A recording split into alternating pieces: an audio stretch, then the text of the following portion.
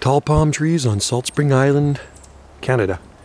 The one on the left, planted in 2001 as a seedling, locally grown from locally harvested seed, and the one on the right about 15 years ago it was planted. And look at how thick they are. Nice, beautiful, thick trunks, or thick crowns on them. They got nice trunks too, but taller than a 3-story house.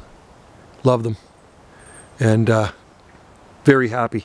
People ask how fast do they grow here. Well, if they're growing in the right conditions like this, they will grow very fast, as you can see. Thanks for watching, folks. Plant a palm, you can't grow wrong. Cheers.